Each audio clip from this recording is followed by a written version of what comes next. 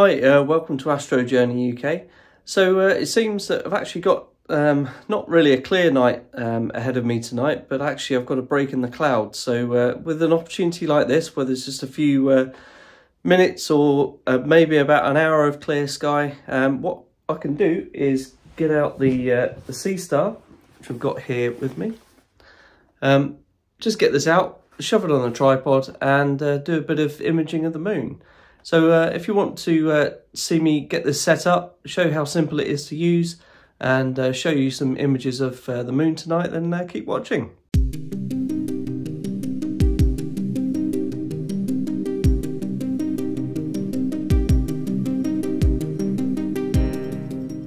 So here we are, got the SeeStar in the box. So let's just get it out. Maybe I'll even put a countdown on so you can see how quickly it is to actually set this up. So just literally screw the carbon fibre tripod into the bottom of the telescope. Let's put the box away. So the moon's pretty much directly behind me. So all I need to do is just put this down onto a roughly level surface. What I'll do is put it that way, it might speed things up in terms of slewing to the moon. Push the power button on the side till we hear the beep, and now we need to just go over to the app. I'll put the app down there as well so you can see it, but I'll share it on the screen too.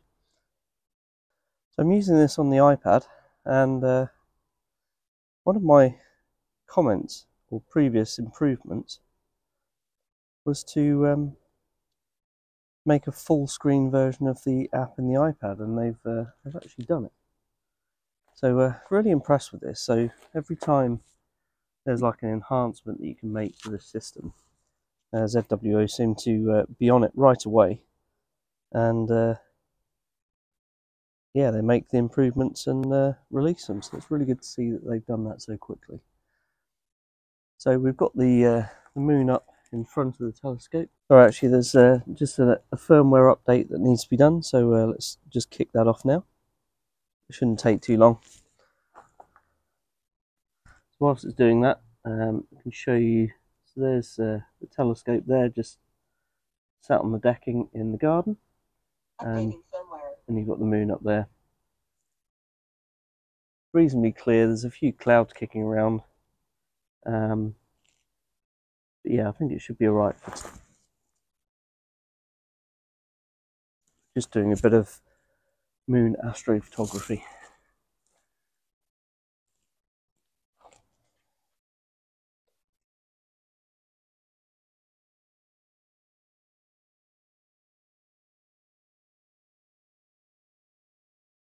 Powering on, ready to connect. There we go, so that's that done. Firmware all updated and reconnected to the telescope. So the way that this works is you don't need to do a polar alignment with this telescope. It's got a compass built into it, so it knows which way magnetic north is at least, and so therefore it knows where it needs to point at the end of the day. What it'll end up doing is make an approximation of where it needs to point first, then plate solve, and then recalibrate itself. So does all of that without you needing to do anything. So what we're going to do now is go over to Lunar, tap on Go to Moon, and just let it do its thing.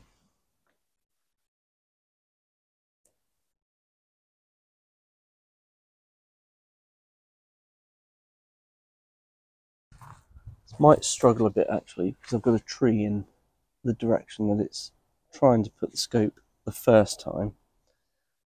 I might have to give it a bit of a nudge in the right direction. Depends whether it's pointing through the trees or not.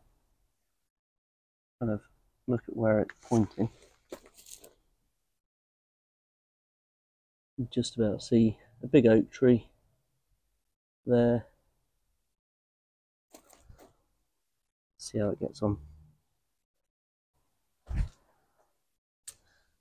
Okay, so best laid plans failed to find the moon.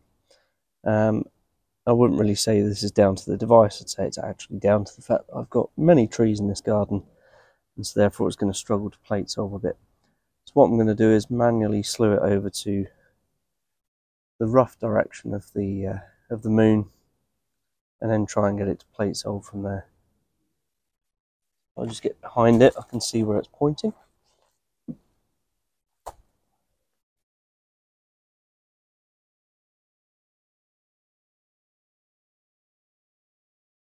Nice thing with this app as well is you've got, when you tap the controllers to slew it, you've got fast and slow capability there as well, which is good when you want to make fine adjustments.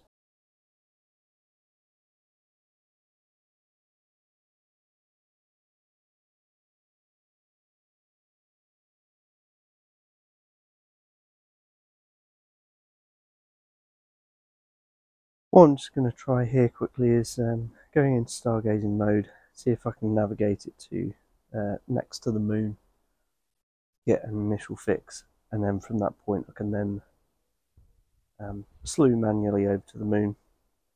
A bit tricky to see at the moment exactly where it is.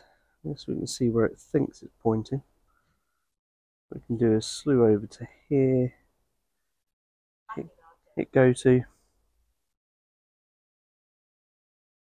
Clouds are beginning to roll in as well, which is a bit of a pain.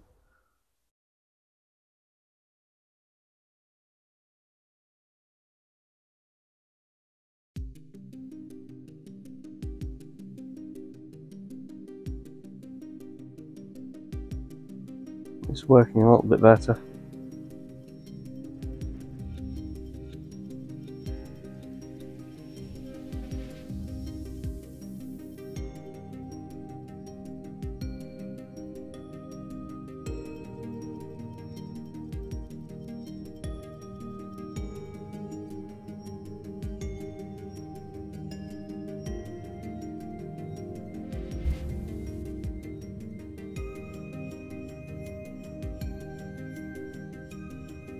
Right, so we should be onto the moon now.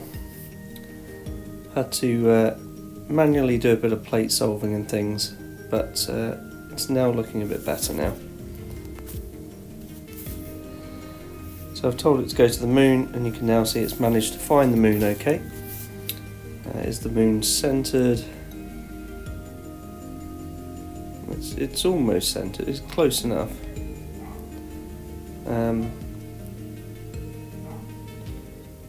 Do this to move things around a little bit. It's looking really nice. There's a little bit of atmospheric wobble there that you can see, but it's a really nice half moon where you can see a lot of shadow and things. So what I'll do first is let's just tap that target tracking icon there, so it should keep the moon nice and steady in the centre of the frame. And hit autofocus to just run through the automatic focus routine so we can get this as in focus as possible. That's the focusing complete. And now zoom in. Feels like so you can change the exposure here on the right hand side, so to hit the plus minus. It's on automatic, but we can actually drop it down a bit. So you can see the changes in the exposure. So that bit on the edge of the moon where it's obviously its brightest, it felt like it was a bit too overexposed. So it's nice to bring that down a bit more. So what we can do now, right, so what I'm going to do now is take a quick photo of that.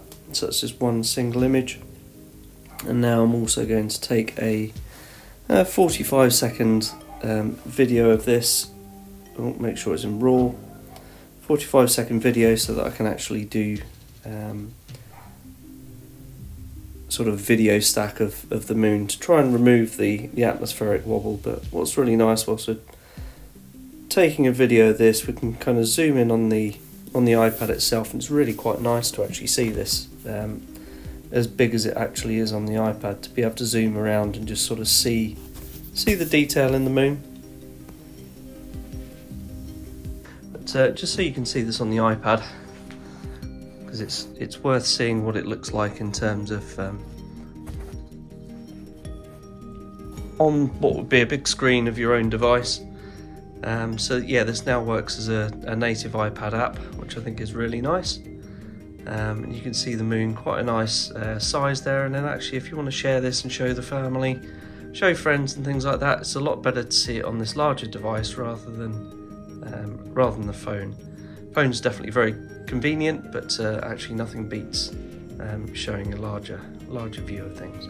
So let's just grab a 45-second raw video of this. And the purpose of that is to remove the atmospheric wobble. That if I zoom in, you'll be able to see that the craters and everything sort of are rippling. That's the air moving above or between the telescope, all of the Earth's atmosphere, and then out into space. And so that's what is causing that rippling effect. And we can stack all of these frames of the video together to remove that ripple, and you'll get a sharper, more well-defined image. But it's quite nice sort of seeing the shadows of all of the craters that you get when you have an image of the moon that isn't a complete full moon. You get a bit more definition and a bit more depth to the image of the moon, so I think that looks quite nice. So we've got over 50 seconds there, so we'll stop there. That should be good. And that's pretty much it. So that gets saved on the device itself, and what I need to do to then stack that on the computer itself is use the supplied USB-C cable, connect that into the device, connect it into the laptop, transfer the files across like you would with any kind of mobile drive, and then once you've done that, then you can run it through your favourite stacking software. So that's pretty much the video of actually taking images of the moon with the SeeStar S50. I hope you enjoyed seeing how easy it is to set up.